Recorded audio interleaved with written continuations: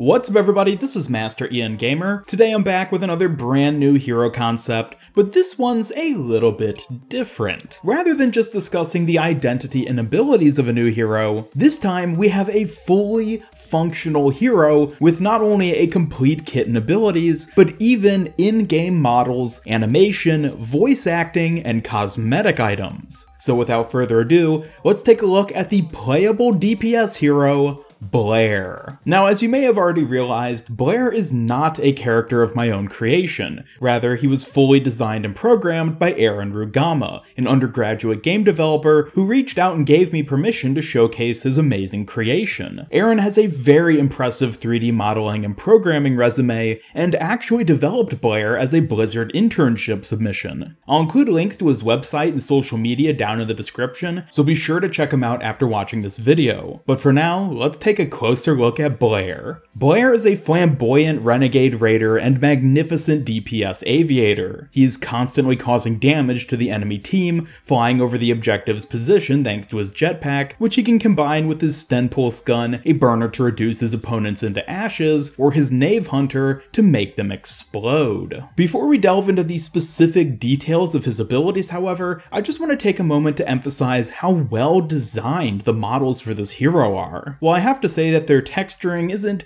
exactly what we see with official models in-game, Aaron has done a fantastic job of emulating the Overwatch aesthetic, and has created a very believable design for both Blair himself and his weapons. Oftentimes, when we see fan-made 3D hero models, they look a little too clean or maybe just a bit too smooth. But these models for Blair stand out to me as being exceptionally well done, which is something that I, for one, absolutely love seeing. Moving now to his abilities, first up is his primary fire, the Sten Pulse gun. This is a medium-ranged, fully automatic weapon with a fairly wide spread, thus making it most effective at closer ranges or against larger targets like tanks and barriers. In-game, it feels very similar to Soldier 76's Pulse Rifle. Looking at the number stats of both weapons, we can see that the Sten Pulse gun and Pulse Rifle both come out as being very close in terms of average DPS, with the main difference being that the Pulse Rifle has a slightly longer effective range. This might make the two weapons a bit too similar to each other, but I'll discuss that more a little later after I've covered the rest of his abilities. Next up is his E ability,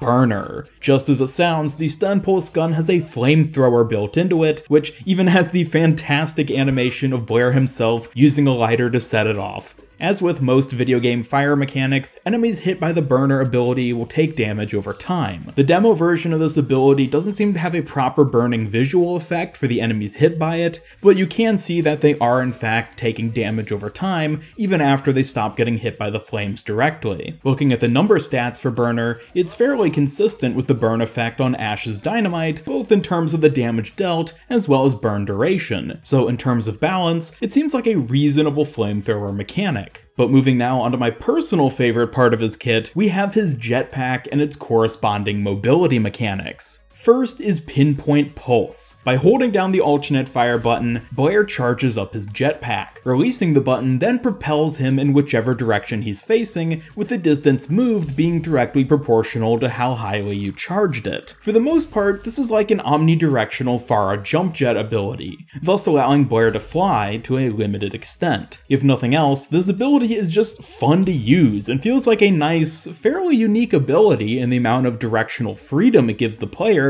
while still being able to fly pretty easily. However, he gets even more mobility with his shift ability, Swap. This is a lot like Hanzo's lunge in that it allows you to move in any horizontal direction. Plus, it works really well in conjunction with Pinpoint Pulse to give him a massive range of aerial mobility. Last for his abilities is his ultimate, Knave Hunter. This is a homing rocket which follows a tracked target and detonates upon impact with either an enemy or the map terrain. When it explodes, it not only deals a large dose of AoE damage, but also produces an opaque smoke cloud, which blocks vision for both allies and enemies. A direct hit from the rocket deals 300 damage with 75 to 100 AoE splash damage within 5 meters of the impact. The rocket itself can be destroyed and has a health pool of 100 HP. Functionally, the Knave Hunter actually reminds me a good bit of Junkrat's Riptire in that it's a large, high damage dealing, but destructible projectile, only that with Blair the rocket moves on its own rather than being directly controlled by the player.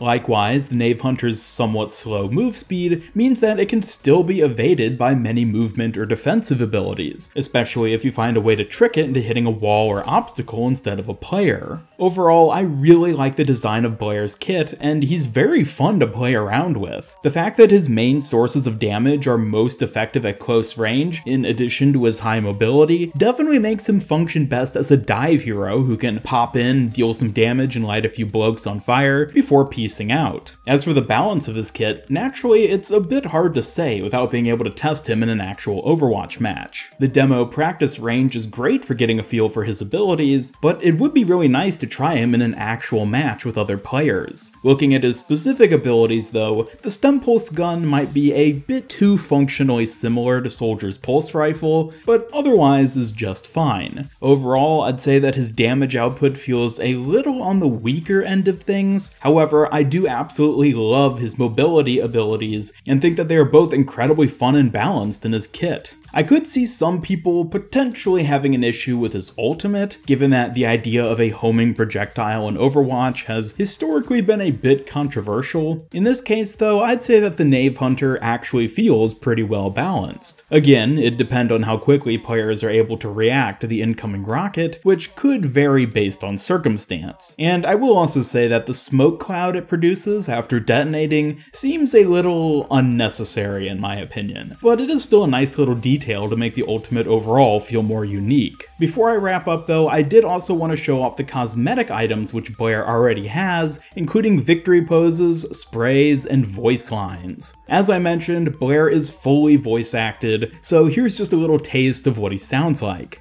Ho ho! Anyone want to go up to the Valkyrie for a ride? Oh, that was a wee bit rude. All you need is a dram of whiskey. Oh boy, that was rank. Are you ready for your punishment?